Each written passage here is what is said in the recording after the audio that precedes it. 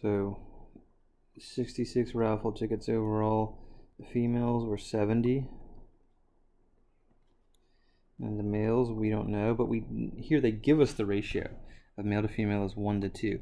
Before we use the two deltas to find the ratio, here it gives us the ratio, but we need to lay down the deltas. So what do I always need to do with this ratio?